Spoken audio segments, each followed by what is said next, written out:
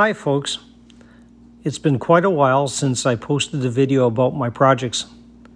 15 years ago, I made a CNC plasma cutter that had a 5-foot by 10-foot bed. We still use the machine today, and it allowed us to make many projects that would not have been possible without the machine. I often wondered if I could utilize a portion of the 5x10 table to do CNC routing. In this video, I will describe what I did to make a system that can be both a plasma cutter and a router. The first thing I did was to weld on 2 pieces of rectangular tubing onto the frame of the table. This allowed me to straddle the water tray. I made a platform that could be easily removed by removing 6 bolts, 3 on each side.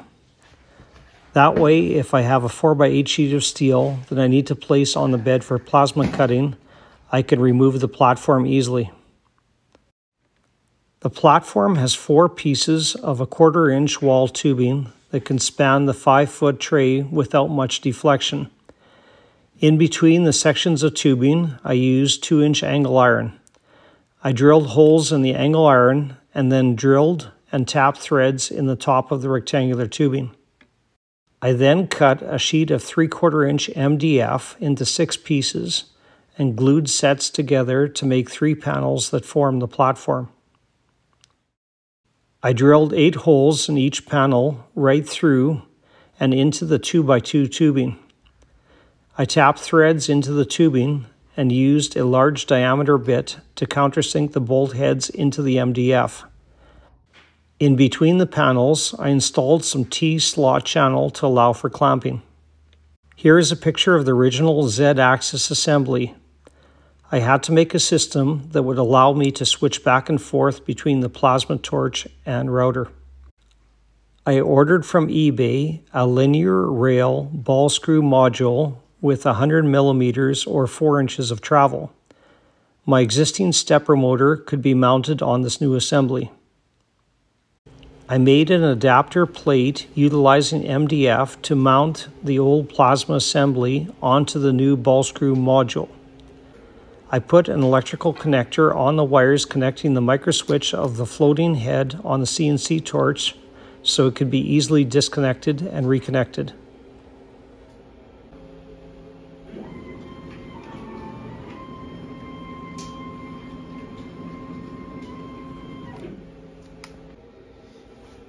I mounted an old PVC barb connector onto the gantry to serve as a torch holder. The plasma torch can be swapped out by removing 4 bolts.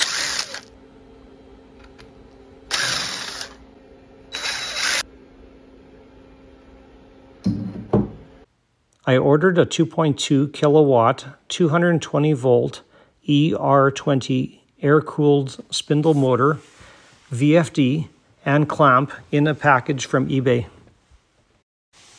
ER20 collets are designed for use in high-speed spindles and come in a variety of sizes. This allows you to use a wide variety of bits and drills readily found on Amazon.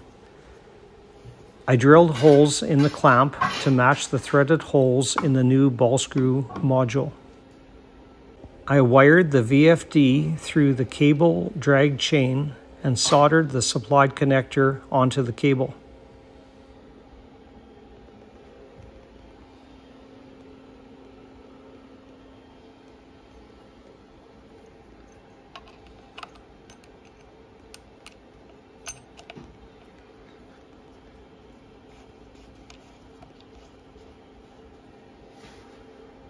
I love to play crib. Here is the router surfacing some stock to prepare it for making a crib board.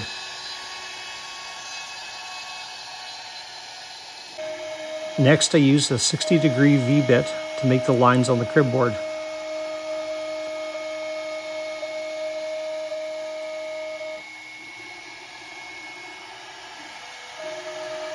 I switched to an 1/8 inch collet and used an 1/8 inch bit to drill the holes into the board.